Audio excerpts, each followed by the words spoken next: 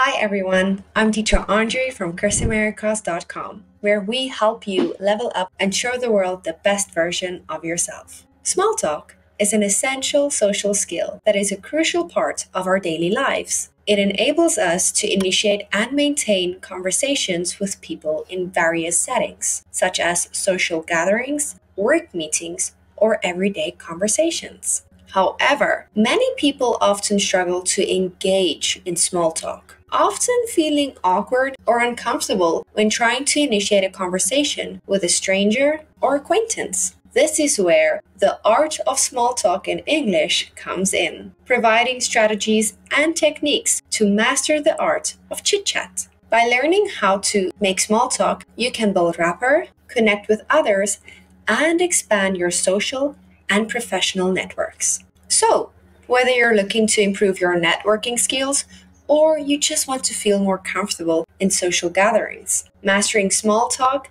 is an invaluable skill to have.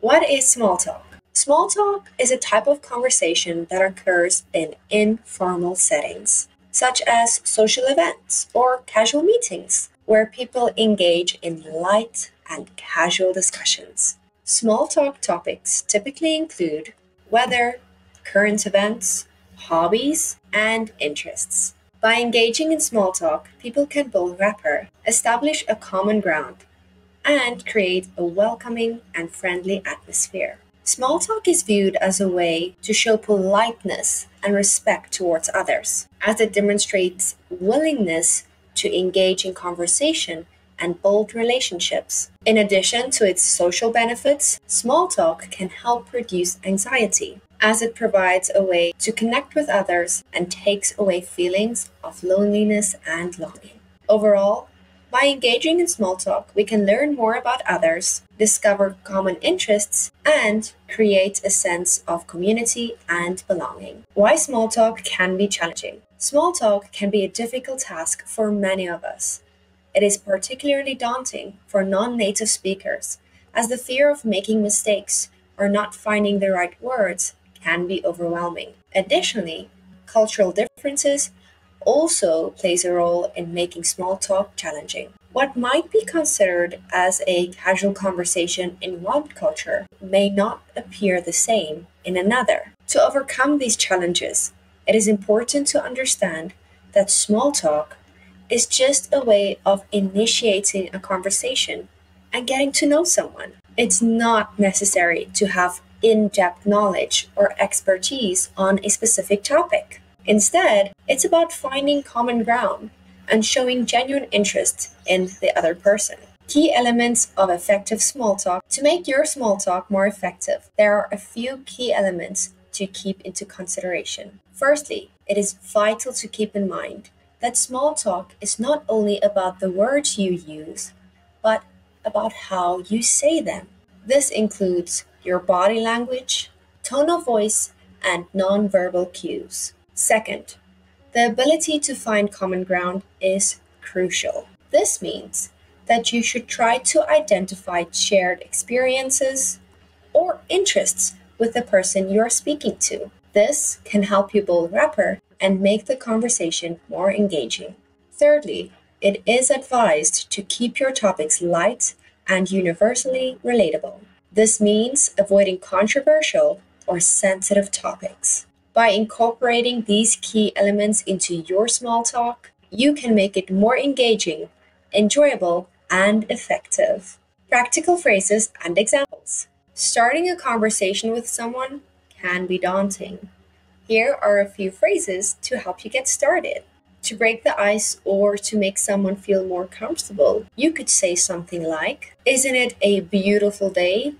Or, "I love your jacket. Where did you get it?" If you're in a workplace setting, you could start with something like, "How was your weekend?"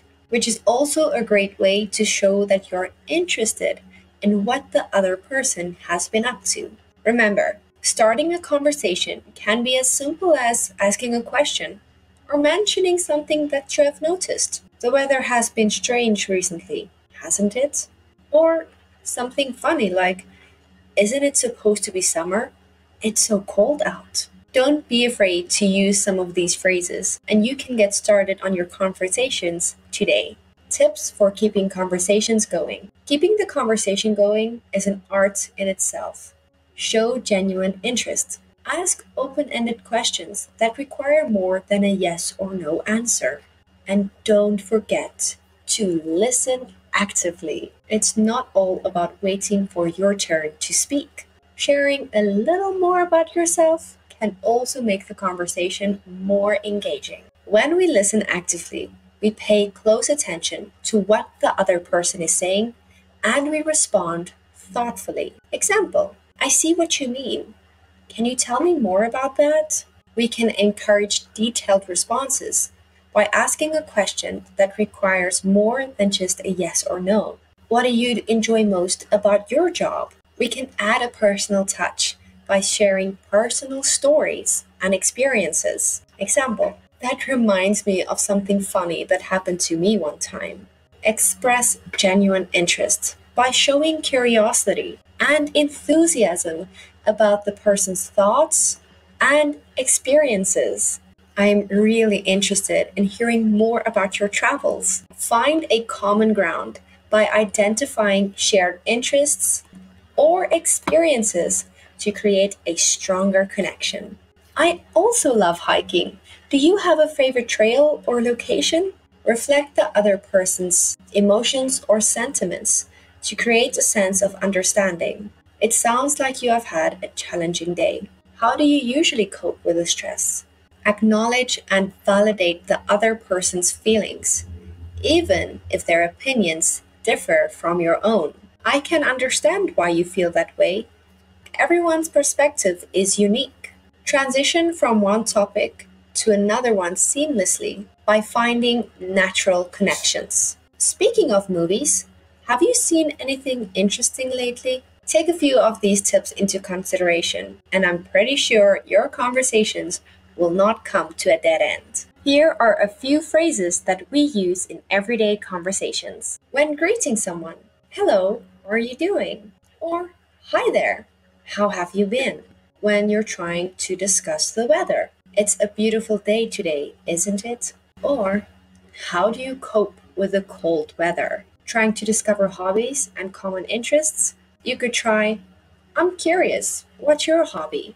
Or, do you have any favorite activities that you like to do? Of course, we can always pay someone a compliment. That's a fantastic shirt. Where did you buy it? Or, your hairstyle looks great. And lastly, when we're discussing food options, have you tried the food at our local restaurant? Or, what is your favorite type of cuisine? Overcoming barriers.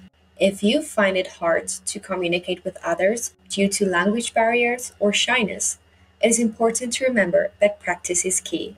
Don't be discouraged by mistakes. They are a natural part of learning. To start, try practicing with friendly neighbors or cashiers. Begin with small conversations, perhaps by asking about their day or just making friendly small talk. As you practice more, you will find that your skills will improve and speaking with others will become more natural and comfortable. Remember, the more you practice, the better you will become. Now, I would love to hear from you. What are your experiences with small talk? Do you find it easy? Do you find it challenging? Tell me more about your small talk moments in the comment section below. And a challenge? Try using one of the conversation starters we discussed today and share how it went. We've covered a lot today, from the basics of small talk to overcoming barriers. Remember, small talk is a skill, and just like any other skill, with practice, it becomes better. So go out there and strike up a conversation. You never know where a simple hello might lead. If you found this video helpful, please give it a thumbs up. And don't forget to share it with your friends and family. Remember to hit subscribe for more content. If you want to learn more about conversation skills, check out our other videos. You can visit chrisamericas.com for more information. I hope to see you all in my next video. Bye everyone!